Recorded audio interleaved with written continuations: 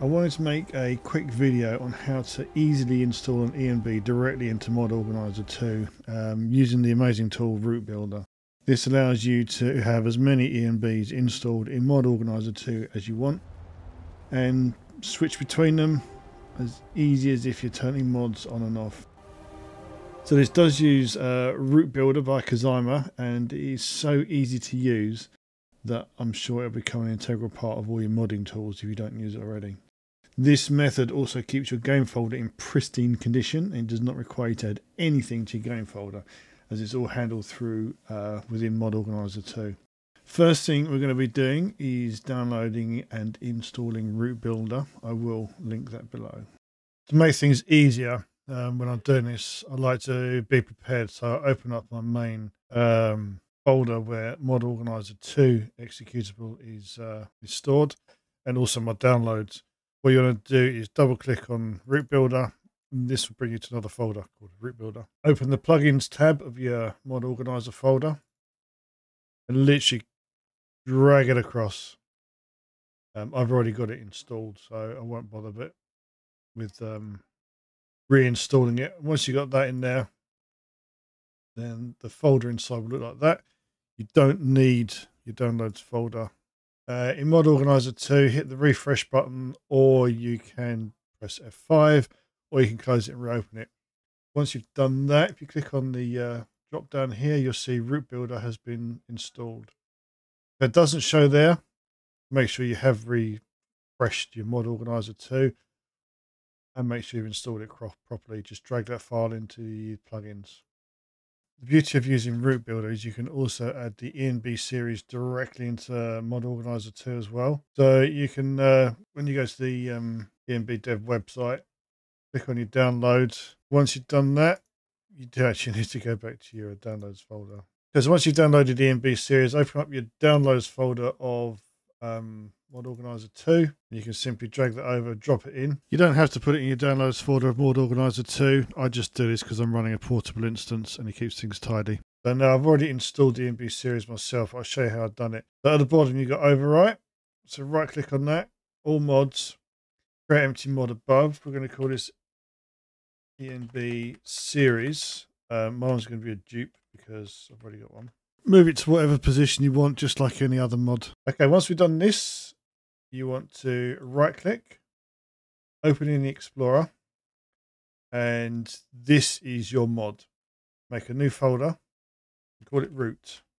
Nothing else, not data, no other words, not ENB, nothing, just call it root. Then you want to open up your downloads folder of Mod Organizer where you stored ENB series. If it's a 7-zip folder you're doing this for,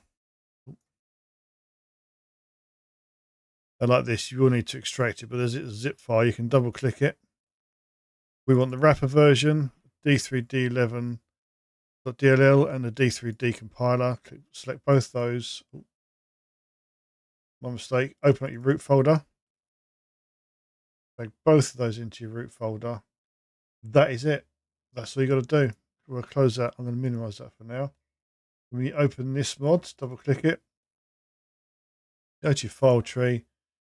Mods are in there. That is installed. You ain't got to do any more now, except activate it like any other mod, so it's got the little tick next to it. Now, I don't need that because I've already got my ENB series, so I am actually going to just delete this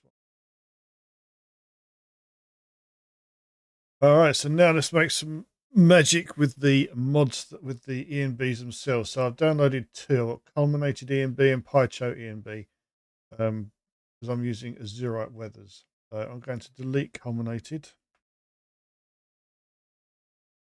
And we'll add Culminated in together. So again, do your download. So do your downloads as you would normally.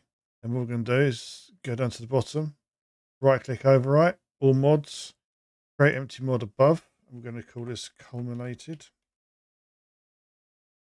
ENB. And I want this one with my other ENBs. And again, this is empty, so we're going to right click. We're going to open it in Explorer. We're going to make a new folder in here. We're going to call this root. Simple as that. Open up root. This is now ready to accept our ENB. So I have already downloaded and extracted the culminated ENB for the right weathers. So open up folder, open up. So what you're looking for is the files that you would normally add to your main game file. So main file, install. I'm going to go full quality. Everything in here, we want all this. We're going to select the whole lot. If you want to select the whole lot, click the first one, hold shift, select the last one.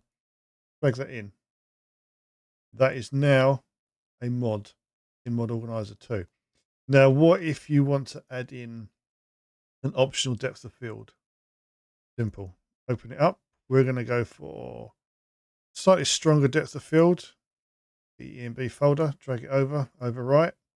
Exactly the same as you would if you're putting it into your game data folder.